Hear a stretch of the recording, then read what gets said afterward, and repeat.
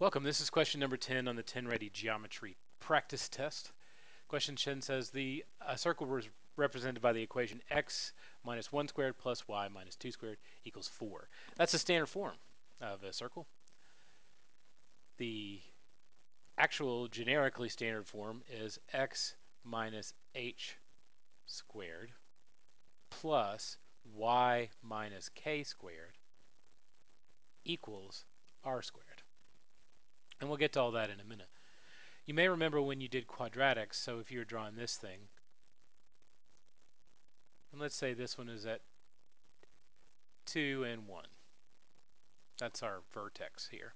So when you set that up, you had x minus h squared plus k.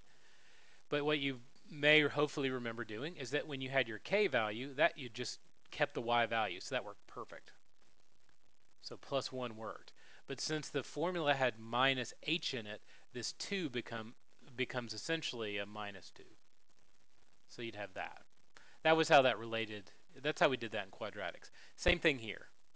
So when I'm trying to find h and k, which in this case is no longer the vertex but the center point of the circle, I need to remember that because this is negative 1, x minus 1, in order to get h, I need to take the opposite of negative 1, which is positive 1. Same thing here. Y minus 2 means that the k value is actually just the 2. If this had been y plus 2, then it would be negative 2. You have to change the sign, is my overall point. The last thing that you want to find, because that gives us our center point, so at 1, 2, this looks good, this one's okay. This one's down at negative 1, so that's out.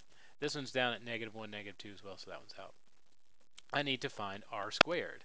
Now, 4 is r squared, so I need to take the square root to find my radius. R is equal to 2. The reason I take the square root, of course, is because the opposite of square is square root. So that means, and it could be plus minus 2, but since it's an actual distance, you don't have negative distances. This is the radius that I'm looking for. This circle has a radius of 1, 2, 3, 4, so that's out. But here we go, 1, 2, and it has a point at 1, 2, and a radius of 2 on all sides. We're good to go. So my answer to number 10 is A.